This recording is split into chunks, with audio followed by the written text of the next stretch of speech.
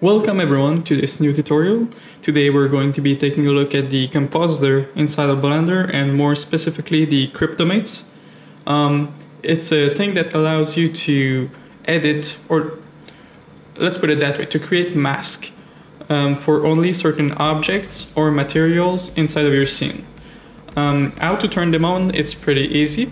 So you want to go over here on the right tab and then go to your view layer properties and scroll down to the bottom where you will see Cryptomatte. It might be folded down like this, so just open it up. And then you have three categories. So you have object for creating masks from a whole object, material for the material. For example, if I were to select the car paint here, all my objects, even though they're separated, would have the same mask. And then you have asset for like parented things. Could be useful for the wheels if you have multiple objects that are all parented together. For me, I will just go ahead and select the material only, but you can always just turn all three of them. Then you want to render your image, and we're going to jump over to the compositing tab, just like here. And then I have my basic compositing setup. If you're just starting out with your scene, you may not have the denoise. That will be for another video, but there are already a ton of them explaining how to install it. Okay, so I'm just going to plug that in the viewer as well. And now you can see that the car looks pretty dull. The main advantage for the Cryptomattes is, like I said, to isolate some parts of your image. And I'm going to show you how to do that so we can adjust the color only of the car paint to make the car pop a little more. So I'll just add a Cryptomatte node. And then you can see over here that we have the render, you can pick your scene. And over here with the mate ID, this is where you pick the selection of what you will do with the Cryptomatte. So I will press the plus button over here and over my image, and you can see that we have the name of the material because I have the material Cryptomatte set, and I'm going to pick the car paint. Now if we press Ctrl Shift left click, with node regular add-on activated, you can see that here it doesn't do anything because we don't have the image plugged into the image. But yeah, this is what it does. We isolated the car paint, and then if you go to mate, you will see that it's a black and white version, very useful for creating masks. And here you can see the different groups of the selection, and you can press multiple objects into that mask.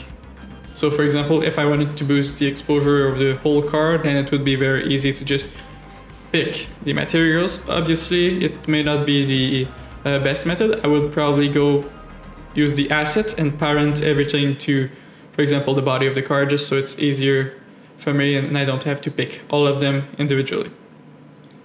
So let's just remove the carbon fiber, like so, and you can see that it disappeared over here. And now let's do this. Okay, I'm going to use an RGB curves, just like that. And that will allow us to push to like different levels, adjust the color of the car paint.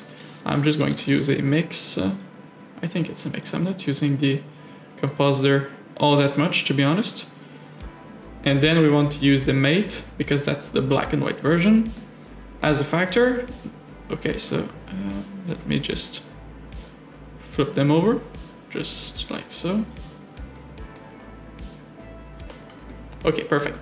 And now, because we use the mate as a factor, so basically it will use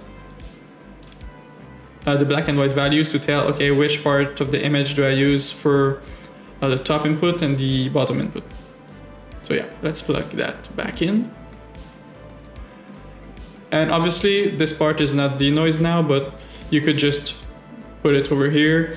And actually, let's do a test and see if we can use the denoised image instead. Yeah, it works. Okay, so even better. Do it like this instead. Plug the denoise if you have one, and then plug it into the Cryptomate. Perfect. Now we can start messing with the RGB curve. So this is for contrast, this is for red, green, and blue.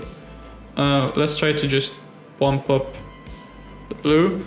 It will take a few seconds, obviously. The compositor is not that fast, but you can see that we increase the blue, maybe a bit too much.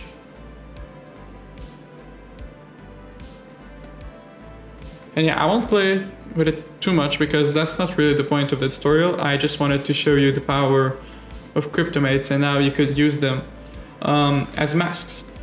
That's how I use them. I'm sure there are many more things you can do with them. You can use them, for example, to isolate certain part of the image and use a glare node only on some parts of it.